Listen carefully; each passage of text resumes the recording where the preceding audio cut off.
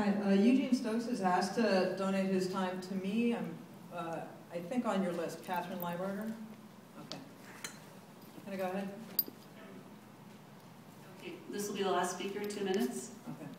So, my name is Catherine Leiberger. I work as a gardener at UC Berkeley, and I've been there for 9 years. I've been in the gardening business for about 15 years. I've done physical labor my whole life. Of the 18 gardeners I work with, 5 have had shoulder surgeries, 3 have had knee surgeries, and 2 are out on back injuries right now. This is just an anecdotal survey I did in my head sitting here. And the reason I tell you this is because I don't think that the highly paid executives who are thinking, or the people making these decisions about retirement age, you're probably not doing these kind of calculations in your head when you think about having to make it to 65. You don't look around and wonder how many people policymakers have to think about, will their body give out before they make the next policy. It's something I think about.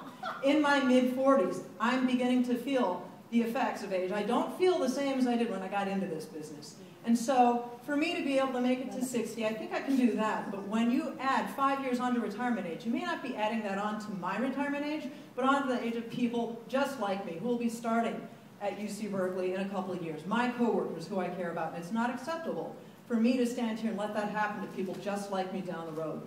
Raising the retirement age to 65 is not something that people like me can do. The second thing is then when we get to retirement and find that the cost of our retiree health care is the same as what it is for executives, the same who can afford to work until 65 physically, that just feels like a penalty. It feels like a penalty when you've given your life, given your career to the university, and you retire with a broken body, and then you can't afford to keep that body healthy because you've raised retirement health care costs. That's not acceptable either, and we will have to fight that as well. You've got an incredible workforce at the university who are giving our lives to making it a well-run place to learn and to get patient care.